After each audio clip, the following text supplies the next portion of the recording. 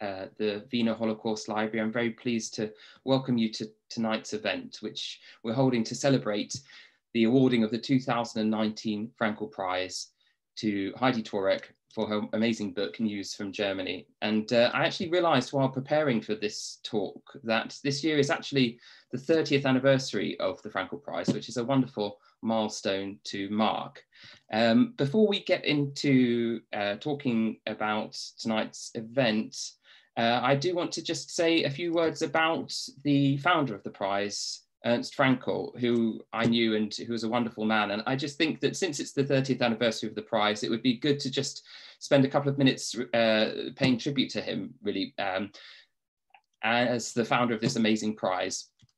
So I thought I'd just share with you some of the details from a biography of Ernst Fraenkel that was created for a plaque that was created for him at the library, which you can now read on our website on our Wall of Honor. Ernst Fraenkel was born in Breslau, Germany in 1923, and he grew up there and in Berlin. He came to Britain aged 16 on one of the last Kindertransports from Germany in 1939, being separated from his parents and four siblings. He went to live in Bury, Lancashire, lodging with local families and attending the Bury Grammar School. After leaving school, he found his way to London during the war, working as an agricultural labourer. He returned to Germany with the American Army and was able to find his mother, who had stayed there throughout the war, but who died shortly thereafter. He obtained a degree at the LSE, studying at night school with Harold Lasky and Ralph Miliband. Eventually, he started working at Philip Brothers, which became the premier global commodity trading firm of its day, where he spent 35 years, rising to become the head of its European operations and a member of its executive committee. And there's actually a lot of really fascinating details about Ernst's career, which you can find on our website if you want to go into a bit more detail. As he approached retirement, Ernst was introduced to the Wiener Library, and this actually came about as a result of a chance case of mistaken identity. He was erroneously confused with William Fraenkel, who was then editor of the Jewish Chronicle, but that fortuitous mistake led to an amazing relationship where Ernst essentially helped the library through a period where it was threatened with closure as a result of serious financial difficulties, and his efforts were absolutely essential to averting the library's closure. So we owe him an immense debt for that. In 1990, he established the Fraenkel Prize, which was then called the Fraenkel Prize in Contemporary History. Now, we've expanded the remit of the prize somewhat to embrace topics that are now key to the library's interests, including post-Holocaust genocides. The Fraenkel Prize has become one of the most prestigious prizes in the field of history, and many previous winners have gone on to become internationally renowned scholars after having been first recognized really with the prize. And just a few names that you might know include Atina Grossman, Mark Metzauer, and Nick Waxman, none of whom were full professors at the time when they won the prize. So again, it's been an amazing tool for bringing young, talented and early career scholars to real prominence. Ernst was a long-standing supporter of the University of Haifa. He was inspired by its commitment to the education of Jewish and Palestinian Israelis alongside each other. He held an honorary doctorate from Haifa University, which was awarded in recognition of his services to Holocaust education. He was also a long-standing supporter of Labour Friends of Israel. In later life, he was often called upon by schools to give first-hand recollections of his experiences of, for example, the Kristallnacht pogrom in 1938. He did this movingly but sparingly. He didn't wish to become a regular on the Holocaust education circuit, but nevertheless, he made an important contribution there. Ernst is survived by his wife, Tilda, who he met in Herlingen School in Germany in the 1930s, and also by his 2 children and 5 grandchildren. And I'm delighted to say that Martin and Ellen, Ernst's son and daughter, who remain close friends of the library and generous supporters of this amazing prize, are with us this evening. Before we kick off then, I just want to mention that the Fraenkel Prize 2020 is currently open for entry. So if any of you meet the criteria and want to submit or know someone who might want to submit, please look at the details on our website. So to the 2019 prize. In addition to Heidi's book, I should mention that the judging panel also highly commended another finalist, Dr. Jeffrey Kerber of Chapman University, who wrote Borderland Generation, Soviet and Polish Jews under Hitler, which offers an original and groundbreaking exploration of the ways in which young Polish and Soviet Jews fought for survival and also the complex impulses that shaped the way that they survived. So well done to Geoffrey on that achievement. But tonight we're here especially to celebrate the amazing achievement of Heidi Tworek of the University of British Columbia in Canada for her book News from Germany, The Competition to Control World Communications, 1900 to 1945. Dr. Tworek is Associate Professor of International History and Public Policy at the University of British Columbia. She's non-resident fellow at the German Marshall Fund of the United States and at the Canadian Global Affairs Institute. She's currently working on the history of policy and health communications. In addition to winning the Fraenkel Prize, News from Germany has been widely praised by reviewers and has also been awarded the Ralph Gamori Prize of the Business History Conference, for which additional congratulations.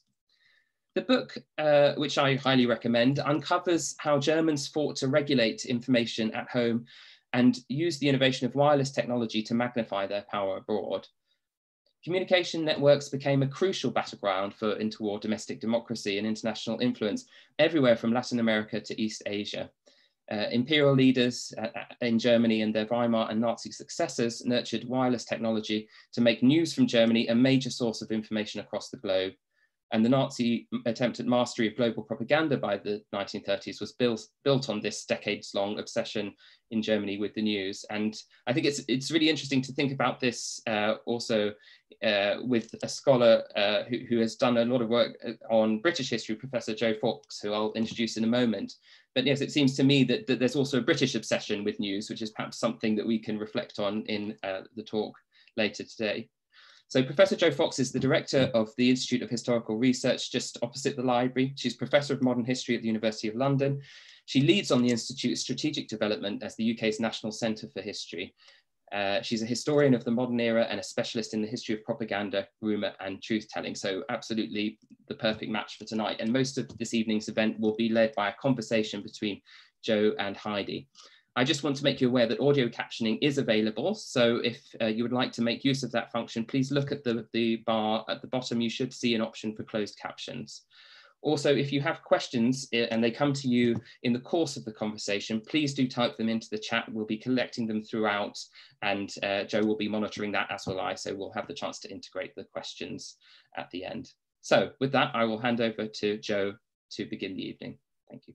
Thank you very much, Toby. It's a great pleasure to be here. And Heidi, many, many congratulations on your wonderful book and on winning the prize. It's a real privilege to be able to talk to you about it this evening. I'd just like to start by asking you, how did you come to this subject? I had to be unmuted by the host. Well, first of all, let me just say thank you to Toby and Christine for organising this. Thank you to the adjudicatory committee, and thank you so much to the Fraenkel family for being here. It's a real honour. I wish we could do it in person, but perhaps it's even appropriate that a book that's about new technologies is then discussed across new technologies. So I actually came to this book in many ways by realising what I didn't know. So when I was doing my master's degree at Harvard, I started to look into my weird obsession with the 1866 Austro-Prussian War. And I thought I'd look at newspaper representations of this war. And I was delving into them. And then I asked myself, but where did newspapers get their news from?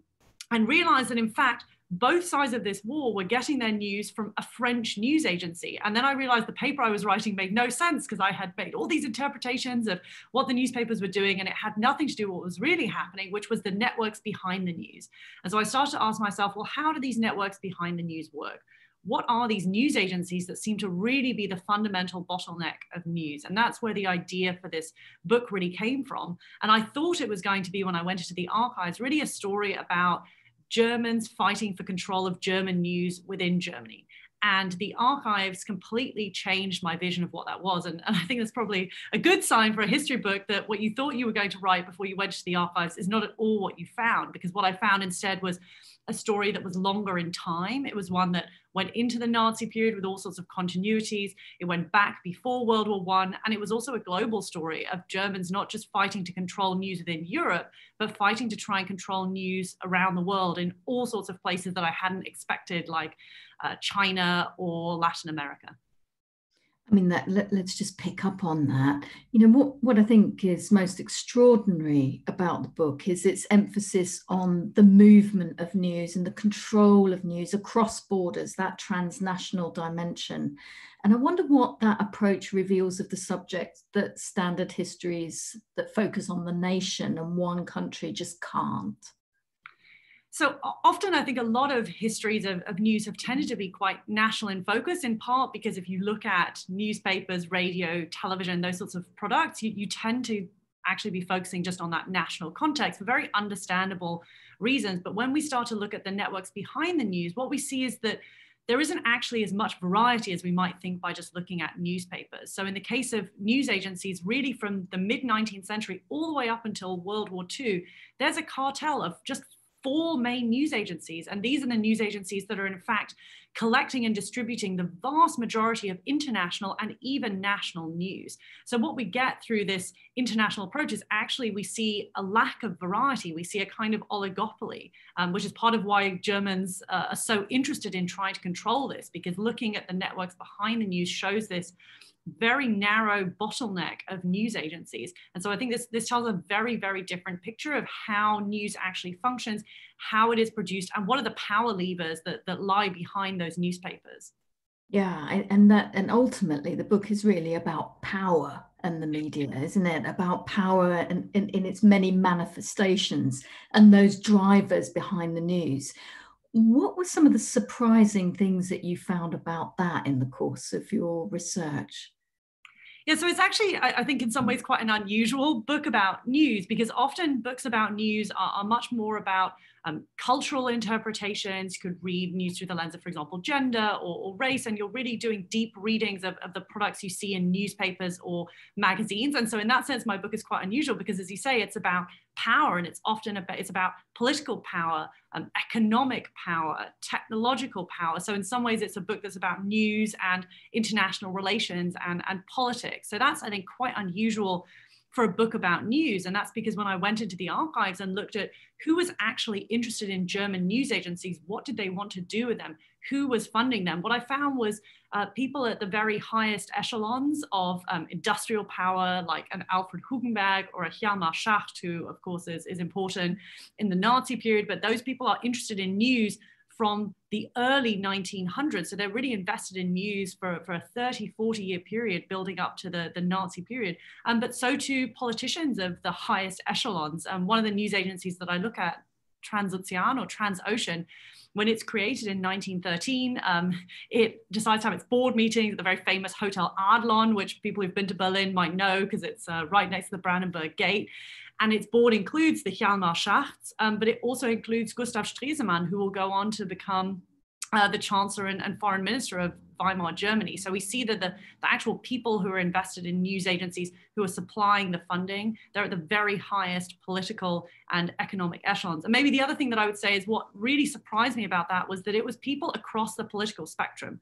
So I had thought that perhaps it would be people more on the right who were more interested in controlling news, but actually one thing that bound politicians across the political spectrum was that they believed that using news was a way to gain political or economic power. Now, they wanted to use that power for very different purposes, but they were all trying to use news agencies as a form of control. So that's what really bound them all together. So I call this a news agency consensus, meaning the belief that you can control news by controlling these businesses behind the scenes. And the book really looks at the many different ways in which that happens over 45 years. Yeah, I mean, can we expand on that? I mean, that's what unites them, but they're obviously coming together from lots of different perspectives, aren't they? And you've got that interplay between sort of power politics, political influence, and what might be gained in now the democratic age. But of course, you know, what's really interesting about the book is it starts to look at the business around news, that this is a capital proposition, isn't it? I wonder whether you could reflect on the intersections between news as a political medium and news as a business proposition in that period. Yeah, so one of the terms that I use comes from a scholar called Richard John, who's been working on the history of communications for a long time in the American context. And he talks about political economy, meaning the ways in which those two things actually run together. And I think it's particularly interesting in the case of news agencies. So unlike a lot of other news businesses, it's actually very hard to make money with news agencies. And this is for sort of economic reasons. So to explain, basically news agencies, what they do from the mid-19th century when they're created is they're really invested in large national, international news. So news agencies, the first one is Agence Savas, founded in Paris, swiftly followed by Volkstelegraphisches Büro in Berlin, and then Reuters, founded also by a Jewish man born in the German lands, who then goes to London. But what all of them do is they station correspondents abroad who then send that news back by telegram. And this is incredibly expensive. There are a lot of fixed and sunk costs to that. You need your correspondent there, even if there might not be news. Telegrams are very expensive, et cetera, et cetera. So it's quite hard to make money with the system. And this means that there are both levers for economic power and political power. Levers for example, politicians like Bismarck to intervene, to create Wolf's as basically a semi-official news agency, where there are effectively subsidies because Wolf's is allowed to send its telegrams before any other news agency. But in return, it has to show its more political news telegrams to the Prussian government and then later the German government to get actually permission to send some of them out. So we see the ways in which politics and economics are intertwined here in this political economy. And we see that play out in different ways through different news agencies. So the one that I've just mentioned, Volkstelegraphisches Büro, is the main German news agency all the way up until the Nazi period. And it's always negotiating between the fact that it's part of this global cartel, which has been formed for economic reasons, but then it's also dependent on the German government to be the preeminent news agency. So political economy helps us to describe how these two things are intertwined. But another example of that is the control of Telegraph Union, a more right-wing news agency created by industrialist Alfred Hugenberg, who I just talked about. So in the Weimar Republic, Hugenberg becomes much more of a political figure, but he also creates the first vertically integrated media empire within Germany. So that means everything from the advertisements you see in the newspaper all the way back through the newspapers, through to news agencies, and so on. And even the banks that are actually supplying the financing to newspapers. And so for Hugenberg, this news agency that has Telegraph Union, it's a loss leader. It doesn't make money, but it's vertically integrated to control news also for right-wing political purposes. So that's why I talk about political economy, because it's very hard to disentangle the two. Political and economic power are intertwined in trying to control the news, just from very different perspectives, whether it's Democrats within the Weimar Republic, or it's right-wing reactionaries like Alfred Hugenberg.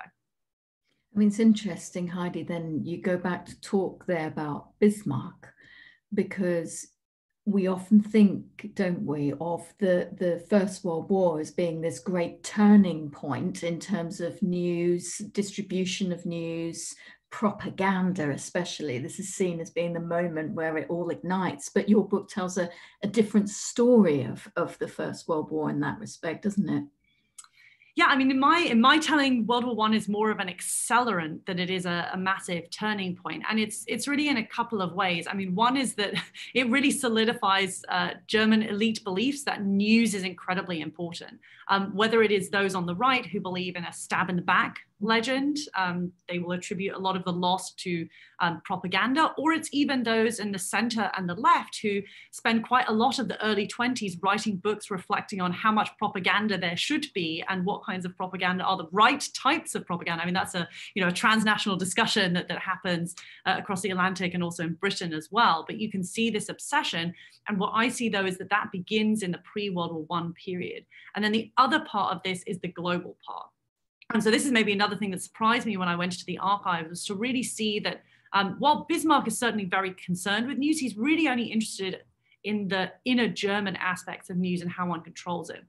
And what really starts to change around 1900 is that German elites start to think about Germany as somewhere that should be a global power, a global geopolitical power, a global trading power, but they also think that Germany should be a global power in news. And when they look at the system that existed, they see one that they believe is boxing Germany in. And so it's really from 1900 onwards that you see elites start to believe that there have to be ways for Germans to push their news out in a global vein. And World War I only accelerates those beliefs. that one of the reasons why, for example, more neutral countries in Latin America seem to lean towards the British and the French, many German elites believe, is because they've been supplied with British and French news much more than German news. And so that just accelerates this desire in the Weimar Republic and onwards to use news agencies as a way to get news from Germany to countries and people who have never received news from Germany directly before. And there, the final thing I'll say, maybe the other accelerant, is the use of wireless technology to do so, which then becomes radio technology. And that's very much acceleration development through World War I. Various German ministries have this sort of half-baked scheme that they're going to make a world wireless network that I talk about in the book. And, it delves into all the kind of espionage stories that, that one would like, people sending secret letters, etc. But that builds on already 20 years of German investment in wireless. And that's accelerated then through World War I because of this belief that you cannot rely on cables, which can be cut. You need something that can go through the air that cannot necessarily be intercepted in times of war, and that this is the way you can create a global technological network where you can send news from Germany directly to former German colonies, East Asia, Latin America. So it's quite a different way of thinking about World War I think, than a lot of books that write about it as a break. I see it as an accelerant of continuities of these German beliefs and investments. I mean, it's really interesting. One of the things that I find really fascinating about this area is this interrelationship between communications and technology, and it's something that we're still obsessed with. And what you've shown there is that the possibilities, the connectivity in terms of communications and technology, but there's also the converse side of that, isn't there? The kind of social fears, the moral panics about how that network grows and influence of the masses and so on. So you get the two flip sides of this relationship between communications and technology, one a great democratizer and one something that seeks to influence the masses in this pernicious way. And it's the technology that is the driver of it. It's the technology that's the problem. Look at what the technology can do. Look at how destructive it can be. And it's all tied up with debates around modernity. And you certainly see that in the 20s and 30s, don't you? This is a really hot topic in those decades. Yes, and I think what you can also see in the German case is how the development of wireless and radio technology are really influenced by these visions of what the technology should achieve. So, for example, with early wireless, which basically is sending signals through the air through Morse code, so it's not spoken at that point. What you see is that very initially, the other sort of main person driving that technology is Marconi, who we've all sort of heard of, and his vision is he's going to have a monopoly, so it'll be just his devices. And the German government at the time, led by the Kaiser Wilhelm II, have a different vision of what they want wireless to be, which is to be something that can supersede these cable technologies for those military reasons that I've described. But there's also a vision that you can then reach as many people as possible. So there's a vision of what we would call one-to-many, meaning you have one tower and you reach as many people as possible, and that it's absolutely not a monopoly of devices. And what I can trace is how that then really changes the development of wireless itself, right? It becomes this slightly more open, one-to-many, and that then translates into radio, this idea you want to reach as many people as possible through controlling the airwaves and so on. And that wasn't preordained.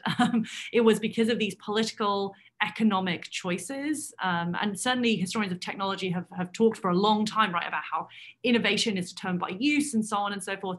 There's also a lot of power politics that lies behind it. If we think about investments, even the internet technology that's enabling us to have this conversation was initially funded by US military funding, right, through DARPA, and then made commercialized. There are certain visions that go behind what you fund and what you don't, and we certainly see that in the case of wireless. And then into the 20s, I talk in the book a lot about how radio ends up getting regulated in the Weimar Republic. And a lot of that has to do with fears of what people will do if they receive news too swiftly. So the man who's in charge of regulation, Hans von Bredow, he's really driven by a desire to preserve democracy, but a fear that if too many people receive news too quickly, this can spur revolution. And he's very influenced by the world of the early 1920s in the Weimar Republic, where there are revolts and revolutions from the right and the left. And for Bredow, his vision of a democracy and what radio should do is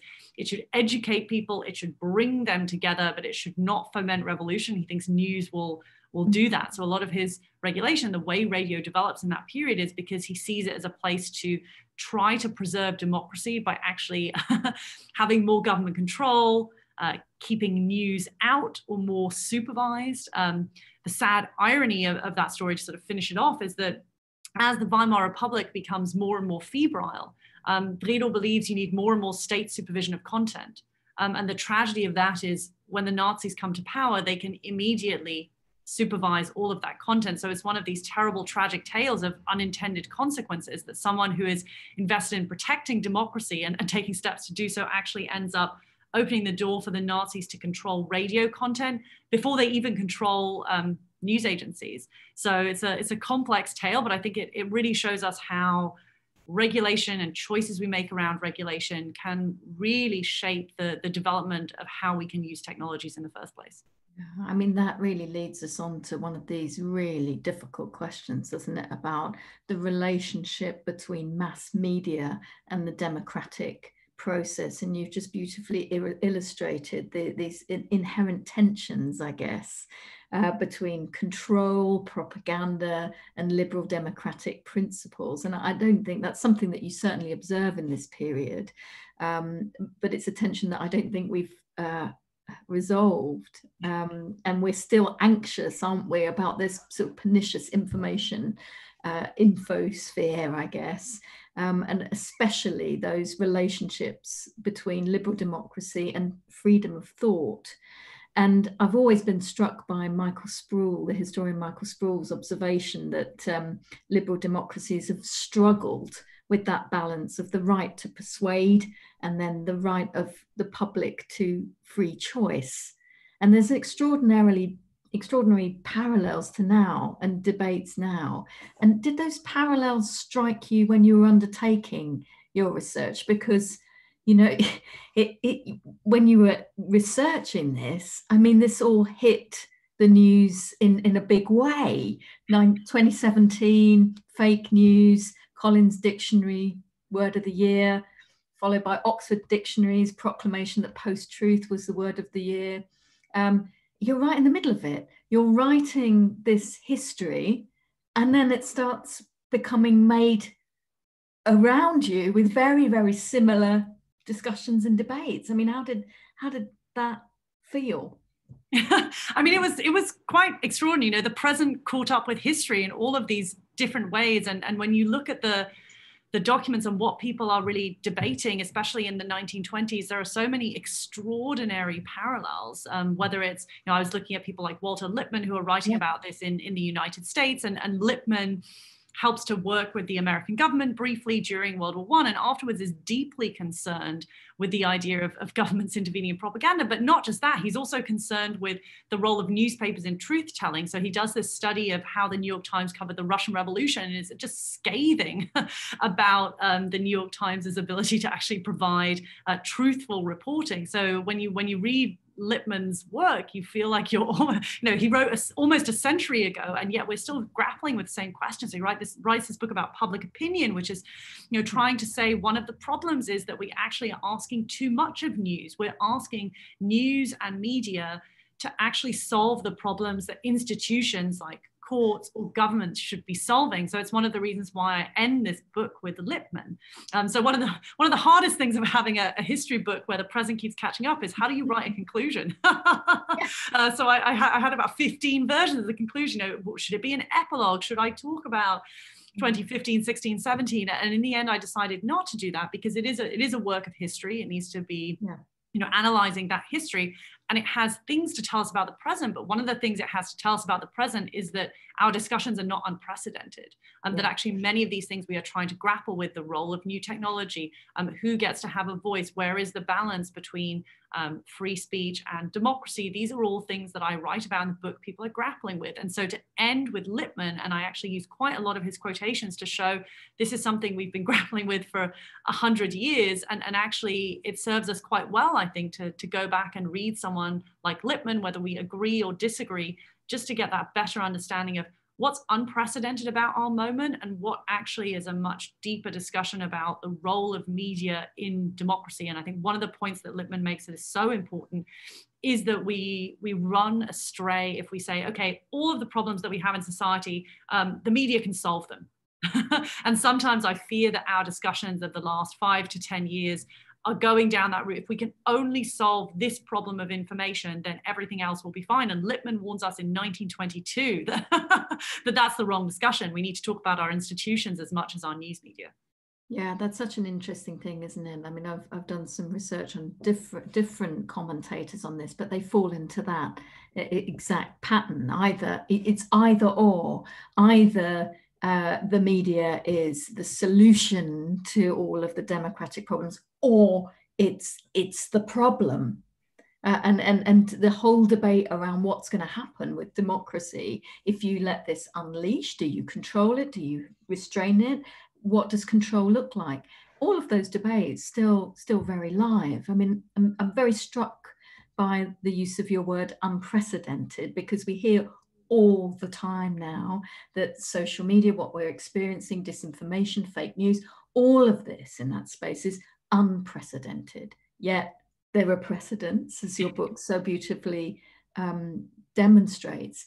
So what are your reflections on then what genuinely is unprecedented and where the real parallels lie? Yeah, I mean, it was a funny thing when I was revising the book for publication right at the end. I did something which you usually don't do, which is I put in more quotations from archives and people at the time, because I had to show that these were the words people were using. People were talking about false news and lies.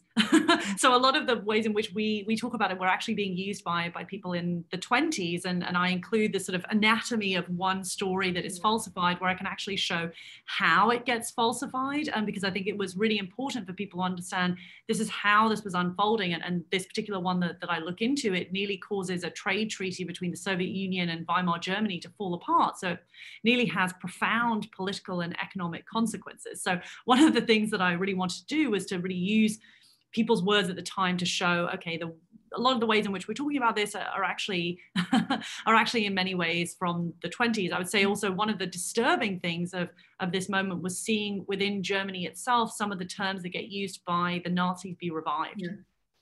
Like Lügenpresse, lying press, that actually not only within Germany with various anti-immigrant, anti-refugee or Islamophobic demonstrations, but also to see them actually come into the United States from neo-Nazis as well was truly and deeply disturbing. So I needed to really sort of contextualize those words and where they had come from. So a lot of, bizarrely, some of the things that that I was writing about had become current. Others I need to show there was discourse behind it. But then in terms of what's really unprecedented in our moment, yeah, I think that some of it is our ability to target very, very small groups of people who can be like-minded.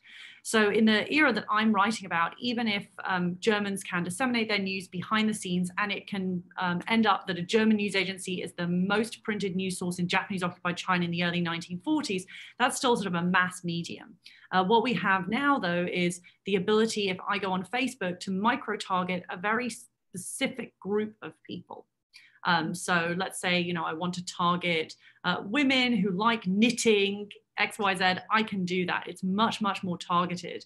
And the other thing that I think is quite unprecedented is the ability to learn very, very quickly what does and doesn't work from behavioral patterns. So let's say I'm an advertiser, I can actually learn very, very quickly what ads do and don't work. And that's certainly not something that I see in my sources, right? I mean, there you have a sort of much more blanket strategy. Perhaps it's a little bit divvied up by language, maybe a little bit by country, but there's no way that you can segment an audience in the way that you can today. The barrier to entry is so incredibly low today. Those, I think, are the unprecedented elements. But what isn't unprecedented is we have a small group of companies who are able to control the ways in which we communicate with each other. We might want to do a different kind of conversation, but there's only a small number of video platforms. And I'm sure all of us have thought about the flaws of Zoom. But the fact is there are only a few companies that control this, a few companies that control social media, Twitter, Facebook, and so on. And I think there's really a parallel. It's not unprecedented. That's what we had with news agencies, small group of companies that control the ways in which we can communicate with each other. So I think what we can do with this history is not say, oh, this moment is exactly like X moment back in time, but rather let's think through very carefully what is and isn't unprecedented. What were the solutions that were tried before? And that, I think, gets us to a much more reasonable policy discussion rather than the one that claims we've never confronted a technology that amplifies hate before. Yeah, I mean, that's really interesting that you focus on that small handful of companies, because that's where we come to some of the real issues now, because the $1 million question was, okay, just as it was then, how do you control then the media? How do you control information in such a way as to, you know, we're asking, how do we do that where we don't do damage to democracy? And a lot of the attention has fallen on that small handful of companies, and that's where you control it. You control it at source. You make them responsible, and you start to regulate. Now, there are parallels to what you're talking about in the book. So I wonder how that historical perspective permits you to see how this issue should be approached in the present. Yeah, thanks for asking. I mean, it's one of the things that inspired me to get involved in public policy in the first place, in those discussions, because it really concerned me that actually there wasn't a historical perspective. There were many extremely well-informed perspectives in these what we call platform governance discussions, but there weren't really these historical perspectives. So that's one of the reasons that I sort of got inspired to get involved in those sorts of discussions, and ended up testifying before a bunch of governments and so on and so forth. So I think, you know, we see a couple of ways in which this history is truly important. One is this lesson of unintended consequences that I talked about before, that there actually is a balance. And it's a hard one to strike, but to think about the unintended consequences of what you do by intervening to figure out how much government control is really acceptable is, I think, truly important, because you might, like Hans von Bredow, a policymaker might believe, and they truly are in their heart trying to preserve democracy, but the structures that they have created, unfortunately, open a door for authoritarian regimes. And I think in this present moment, that's particularly important because these platforms are so global. And any policy implemented in any country can end up being copied and pasted or used in authoritarian regimes. And I think I personally look with deep concern at the tragedies that happened in places like Myanmar, where Facebook was used by generals to propagate genocidal speech. We've seen the same in Ethiopia over the summer. So I think part of the lesson that we can draw is, okay, we need to think about a balance here. We need to think about long-term consequences, but it doesn't mean that we do nothing, because we also see the ways in which platforms can be weaponized, if we want to use that terminology, and that it shouldn't necessarily be that we just have a sort of libertarian, but there are multiple different ways in which we can try and deal with these problems, some of which could also bring in civil society to talk about this, can amplify those sorts of voices, can also bring us greater transparency to know what the platforms are doing, and can also bring in experts. I mean, it is an extraordinary thing that only over the last few days has Facebook said that it will no longer allow Holocaust denial on its platform. And that is to a large extent the result of research and pressure from civil society groups who have, changed Mark Zuckerberg's mind. 2 years ago, he said Holocaust denial was an example of something that he would allow on the platform because it was, people expressing their freedom of speech and so on and so forth. We've seen a real change there. Maybe the final thing that I'll say is I think that what's important from the debates of history is that there isn't just one version of what free expression is. There's actually many, many different visions of that within democratic societies. And that, I think, is truly important in a moment where basically most of the platforms are based in the US. They have a very particular vision of what free speech is, which is the First Amendment driven vision, which means that government stays out. It's quite libertarian, we might say. Whereas other democracies like Canada or Germany or even Britain actually think that freedom of speech is not just that negative element, but also the positive, that you should, for example, in the case of Canada, its Charter of Rights and Freedoms has a provision for multiculturalism. So you have subsidies to ensure that you have French language, that you have women film directors, that you have Indigenous voices. That's a really different version of freedom of expression, but it also is relevant. And maybe the final thing I'll say is that one of the most interesting things to see has been how Germany has tried to deal with this. Yeah. And Germany has really been, in many ways, one of the most active democracies in trying to say we need to figure out regulation. Our history means that we have to contemplate ways to deal with these problems, and we have to find ways to hold platforms to account. And we can discuss whether whether the laws that have been enacted are the right way or not. But certainly the activity in Germany has tried to draw on these historical lessons. So some of the German politicians have heard me talk about the book, and I've given it to them. So there are ways, I think, in which this history really is directly feeding into how policymakers think about this, but I think also is feeding into the urgency that the German politicians feel in particular to deal with this problem, because they feel a deep responsibility.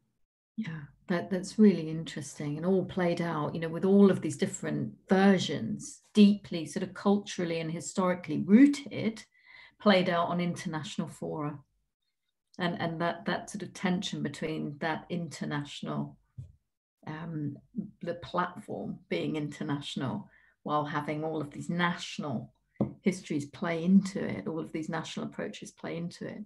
I mean, we're starting to get a question or two in the chat, and thinking about relationships to the present.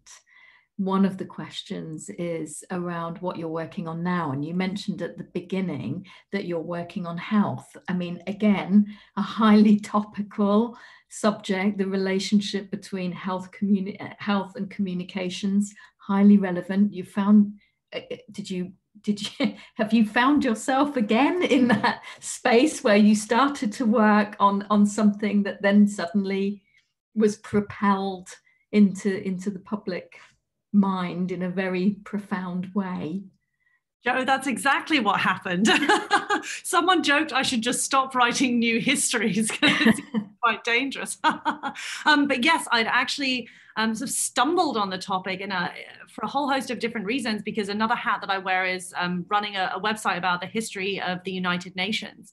And someone had asked me to give a talk about the United Nations and health. And I thought, oh, well, you know, I should look and see what has been done in health communications. And I found all these fascinating sources about the creation of the first international epidemiological intelligence network by the League of Nations. I thought, oh, this is fascinating. And it ended up actually using a lot of the wireless networks that I had written about in this book, but being used for a very, very different purpose. You saw French, British, German, and others cooperating through these wireless networks to disseminate this news about various diseases around the world. And this is, of course, you know, complicated and interesting story. But this is what started to get me interested in health communication. You know, why did the League of Nations even want to do this? What was their interest in information? Why weren't they doing other things related to health? Why did they believe in this power of information, and particularly to stop epidemics? So their vision was, we can spread information about epidemics faster than the epidemic itself arrives, then officials can contain it. And this was particularly connected to wireless, because wireless was the first technology that could interact with moving ships on the sea. And so, of course, in the interwar period, this is really before mass travel through airplanes. So diseases are moving via ships, and that's why wireless becomes so important.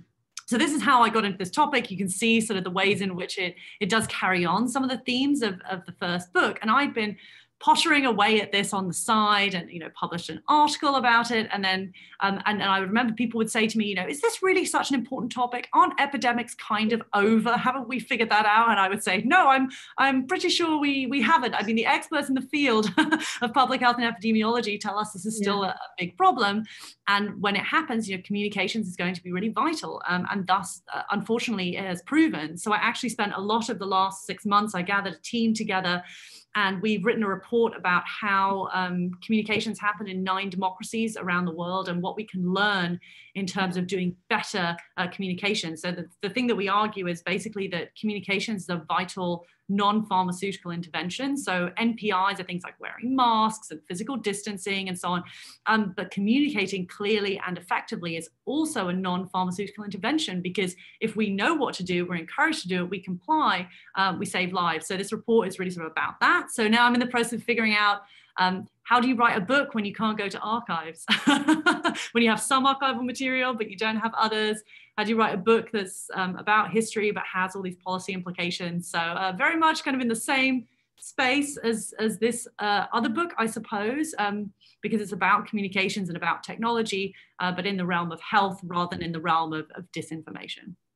I mean, I guess it may be too early to say, of course, in the research, but as you've been looking at all of these different manifestations now, is it possible to say that some nations have handled this a lot better than others in terms of their communication strategies? Yes, yes. So we looked at 9 really very different countries. So we looked at Canada, Germany, Norway, Sweden, Denmark, Senegal, New Zealand, South Korea, and Taiwan. So, you know, still an expansion of my sort of global purview, although we still had Germany in the mix. But I have to say, you know, places like Senegal, South Korea, Taiwan, New Zealand have a tremendous amount to teach us, whether it's sort of boring institutional stuff like in Taiwan and in South Korea, they have sort of institutions to communicate. So they have people who have capacity to communicate, or it's how those countries pulled in civil society in different ways to communicate in ways that the diverse sets of their population could understand. So say in Senegal, the really important leaders are religious leaders. So Muslim leaders and Christian leaders were pulled in from the beginning to communicate with people. But they also did cool stuff like in Dakar, they got a graffiti group to go around and make these just beautiful murals of people wearing masks, right? So actually, you know, being a natural optimist, continually challenged by reality, this was actually a really wonderful and inspiring report to write, because I had a fantastic team of graduate students, postdoc, and an undergrad who did this research. And we also found all these examples of countries pursuing really effective communications. I think it shows us that better is possible. It's a lot of work, but it is possible to have communications that are effective. And even, I'll end by saying in South Korea, one of the amazing things we're seeing that these communications really did have an effect, and it was a very recent effect. So South Korea had a lot of problems with the MERS outbreak of 2015. So after that, they really reformed their public health system to be able to deal with infectious diseases and epidemics. And one core pillar was having an Office of Communications and really thinking about that. And studies have found vastly increased compliance in South Korea with public health guidelines. So I think it's a really optimistic message, actually, that change is possible. It can happen very quickly, and that communications really can help to increase compliance with public health guidelines. Fascinating. I'm going to bring you back now to the book that we're honouring this evening, because we have several questions now in the chat. And one is around the Western industrial working classes, you know, Britain, Germany, US, the epicenters of the Western industrial working class, all of whom had their own news cultures. So the question is really how the news agencies that you looked at thought about and talked about the working class.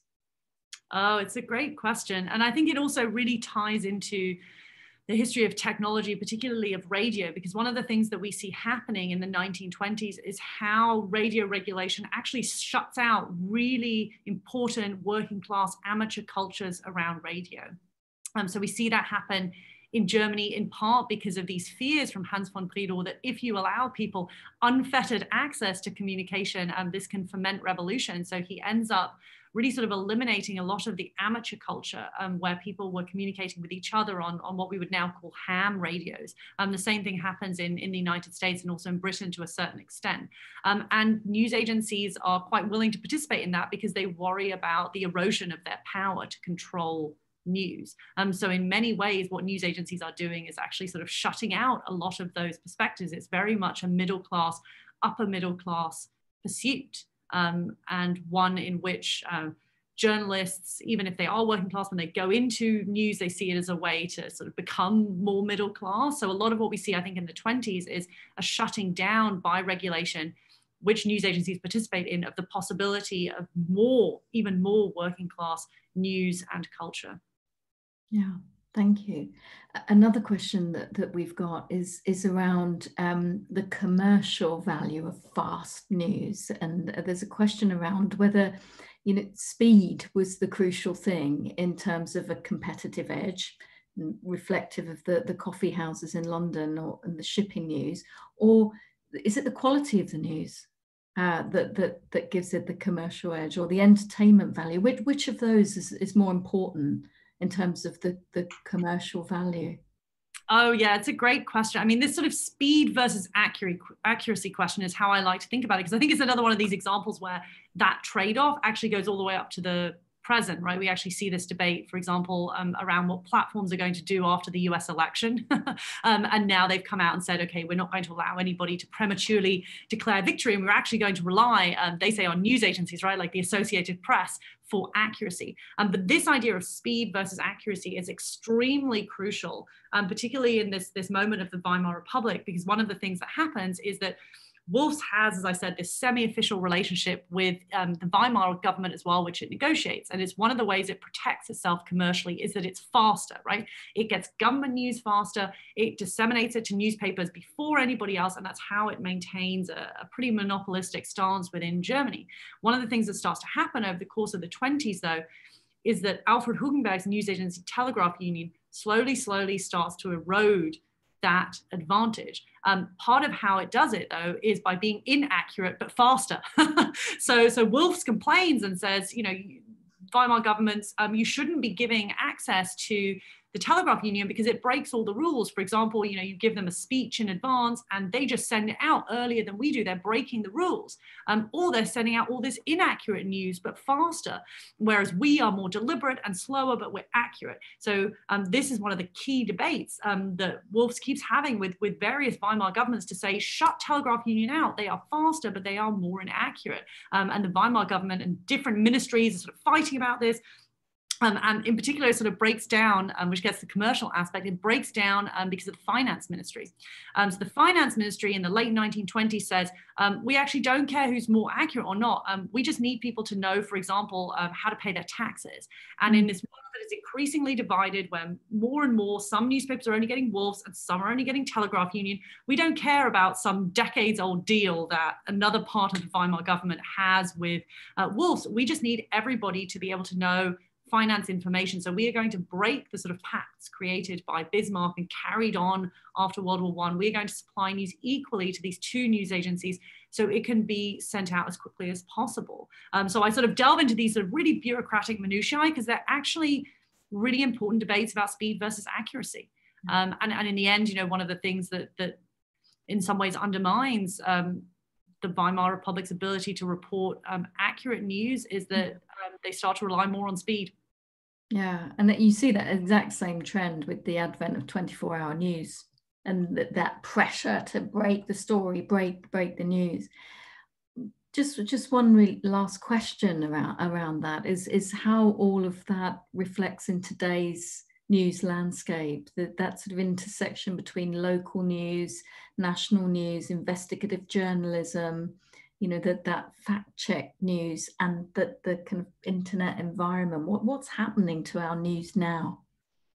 Yeah, I'm really glad that you brought up the question of local, because I think it's actually another arena where looking at this historically really helped me to see that that was one of the key problems developing in the present. So one of the things that I saw happening over the course of the Weimar Republic was that more and more newspapers that appeared to be independent were in fact basically carbon cutouts of news agency news, and that in particular Alfred Hugenberg was using his vertically integrated media empire to supply effectively, they were called Kopflose Zeitungen or headless newspapers. So everything was pre-created on a sheet apart from the title of the newspaper, all sent through, you know, Telegraph Union, and this was sent around Germany and increased in power as hyperinflation and other costs eroded the ability of newspapers to actually have any staff whatsoever.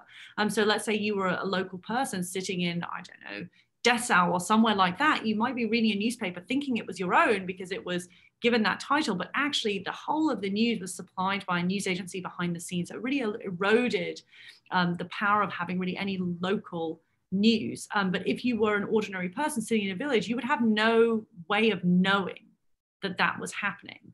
And so this to me is one of the concerns that we have today as well, this erosion of local news, and the inability of many people who are accessing different types of news to really understand what is happening. If you look even at pretty big newspapers today, you see that more and more of that news is coming from news agencies. Something that actually Nick Cohen, right, who was a Guardian reporter, he wrote a whole book about this back in 2011, actually, about the increasing power of news and press agencies and what a problem that was. So I see a very weird parallel, actually. So even if you look at quite big newspapers, you'll see them relying more and more on news agencies, particularly for their international news, because foreign correspondents are so expensive.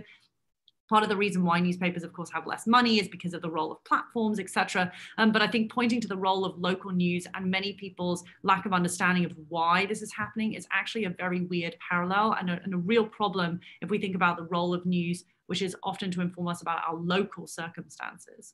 Yeah, I've just got one last question coming. I'm going to squeeze one more in.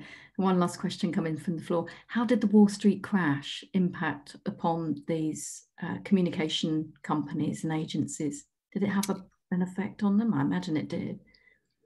Yeah, I mean, I think it's as with hyperinflation, it has effects on the number of newspapers that exist. And because newspapers are the clients of news agencies, that's when it puts them into financial difficulties.